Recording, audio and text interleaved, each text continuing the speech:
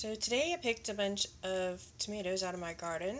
I got tomatos, romas, and then just regular big boy tomatoes. What I'm going to do is cut some of these guys up, dehydrate them, and I'll show you how I do it. Okay, so what I'm going to do is just cut the end off, and then I'm going to cut it into thin slices, like this. And then, once we cut them into thin slices like that, then we'll just put them on our dehydrator tray. Then we'll put that in the dehydrator on the vegetable setting, which I believe is also 145, and we'll dehydrate those probably just overnight. We'll check them in the morning.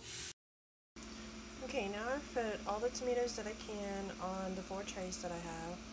Sometimes I really do need a bigger dehydrator, but I'll just have to settle for this one. Anyway, I'm going to go ahead and put those in the dehydrator, and I was wrong about the temperature. It's 125 degrees, or on a vegetable setting if you have an Excalibur like I do. Some of you guys may ask why I'm dehydrating tomatoes. Well, for several reasons. You can use it in several ways. You can rehydrate them back in like soups. The reason that I'm doing these is to grind them up and use them as tomato powder for some of my meals in a jar that I'll be doing some upcoming videos on that.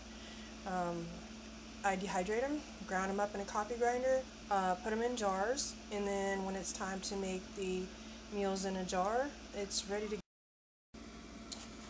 Okay, so right now these are done, and you can see they're a little rubbery but kind of crispy too. They're still warm, but that's how you want them to be. As they sit out and cool down, then they'll be a little bit more crisp, and then that's when I will grind them up. And that's how you dehydrate tomatoes.